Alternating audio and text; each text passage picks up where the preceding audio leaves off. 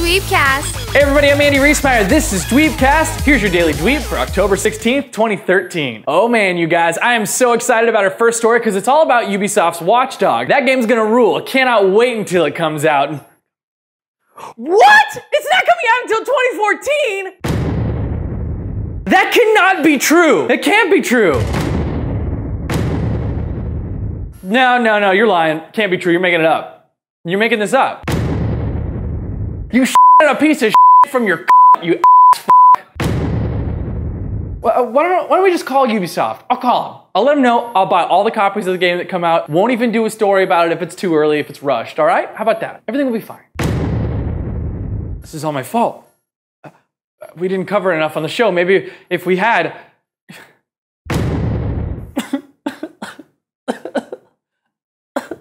Stop it. Okay. Ubisoft says they need more time to finally tune and polish the game. So here's to hoping that happens. So JGL is already Batman. Well, kinda. But now, is he gonna be Ant-Man? Not according to him, he's not. A couple days ago, Variety broke news that Joseph Gordon-Levitt and Paul Rudd are the frontrunners to play Ant-Man in the upcoming movie coming out in 2015. But in an interview with French site Allciné, oh, it's all sign. JGL said, quote, if you haven't heard me talk about it, it means it's nothing but a rumor. What a way to say no. He also said reports that he's done screen tests as Ant-Man are, quote, nothing but lies. So that could mean that Paul Rudd is gonna be our guy. Remember, director Edgar Wright said both Hank Pym and Scott Lang are gonna be in this one, so I guess we'll wait and see. Do you making the Twitters? Follow the DweebCasts at DweebCast. Got breaking news about Dweeb stuff and videos and pictures. Do it. I need the old Blade Runner.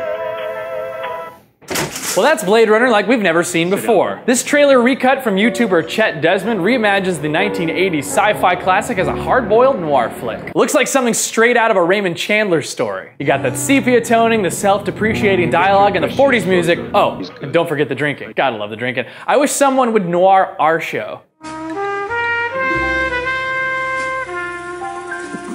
Oh, this is terrible.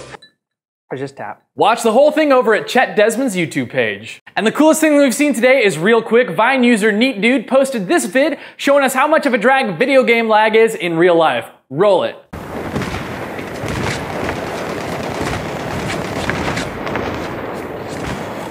Haha, can we watch it again?